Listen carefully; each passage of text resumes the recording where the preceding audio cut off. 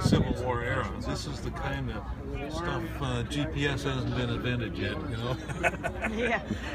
So, but it's still, even today, a good captain will have equipment like this aboard, because electronics can fail. This doesn't. This works all the time. And, of course, the sextant is one of the basic tools. How does that work? The angle that you read on here, can you see the lens, the glass here? There's a mirror on half and a clear part. Yeah. The telescope looks through this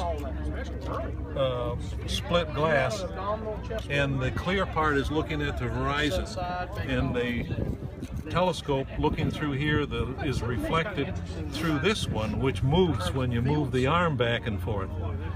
So if you're looking at the sun, as the sun climbs in the sky to noon, when it stops climbing, that's 12 o'clock noon. Now, if you go over here, you have a chronograph that is very accurate clock, and that's set to Greenwich time, England. The Earth moves 15 degrees per hour, so if this says 2 o'clock, and you're looking at noon where you are 30 degrees west of Greenwich. If you're 1 o'clock in Greenwich and noon where you are, you're 15 degrees west of Greenwich. So it's not rocket science, it's just understanding how the Earth moves and being able to figure it out with this instrument. Now, twice during the year, at the 2 equinox, the angle that you read at 12 o'clock noon on this vernier here is your exact latitude on the Earth. After that, it's higher in the summer and lower in the winter. So you have to have a table of offsets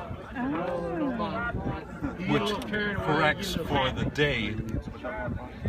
So you go in here and you find the day, and that'll give you the correction for this. That'll change make your latitude accurate. Yeah. You know, and that's been around. When was it?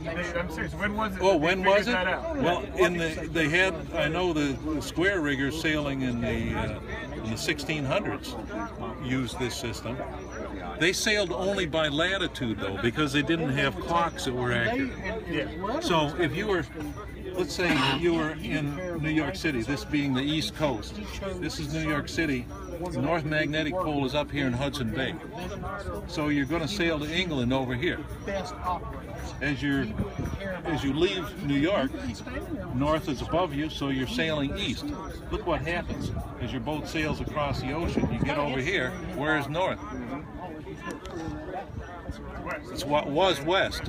So every day, in fact, every helmsman shift, you have to readjust not the compass, you readjust your course. So if you've sailed 2 degrees off, then the master of the ship and the navigator will say, you know, let's move to 2 degrees to starboard from where you were. And that's done on a board.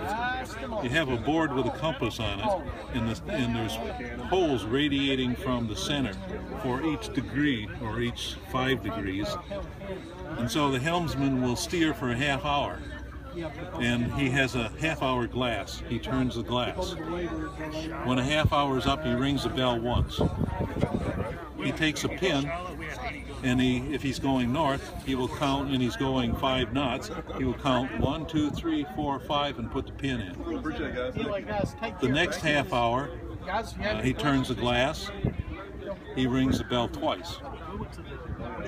If he's 2 degrees off, he counts over here, and let's say he's going 6 knots. 1, 2, 3, 4, 5, 6, he puts a pin in. At the end of 4-hour shift, he rings the bell, 8 bells, still, that's our 8 bells.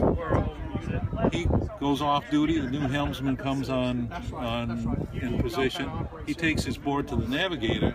The navigator knows what direction the guy sailed with for 4 hours, he knows how fast he went for each of the half hours, and he transfers that information to the chart. That's how you figure it out. Yeah. It's a lot of room for error. Well, you know, the navigator was a good mathematician. The helmsman only had to steer the boat. Yeah.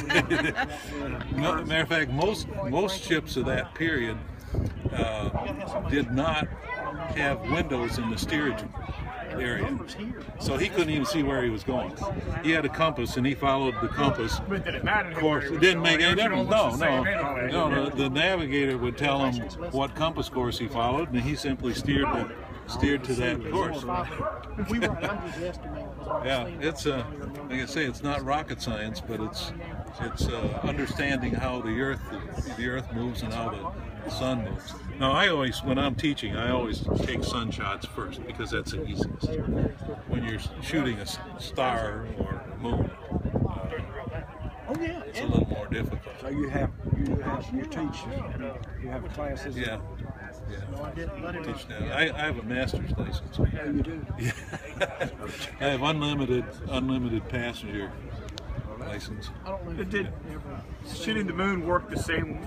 Yeah. Part of the same principle as Same the principle. sun you were explaining earlier. Yeah.